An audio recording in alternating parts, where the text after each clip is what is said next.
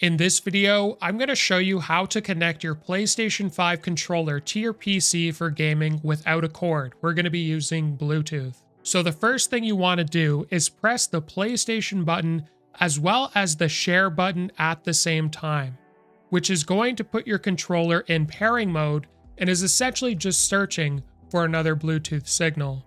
So what we're going to do now is go to search and type in blue. So you can see Bluetooth and other device settings. So we're going to click on that.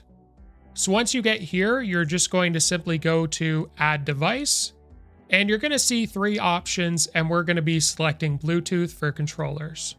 So give this a second and you'll see immediately DualSense wireless controller. That is the PlayStation 5 controller. So we're going to connect it and it is connected.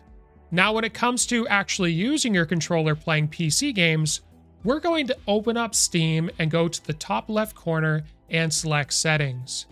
Now from here, you're going to go to the controller option and go to general controller settings.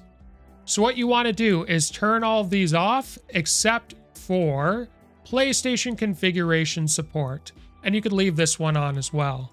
So when it comes to this, we're going to click on our controller at the bottom here and go to preferences.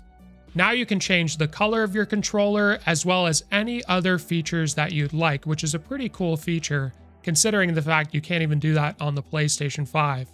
You can also define the layout as well as calibrate anything if you'd like, as well as the power settings. So I hope this video was helpful. If it was, be sure to like and subscribe to the channel and we'll see you in the next video.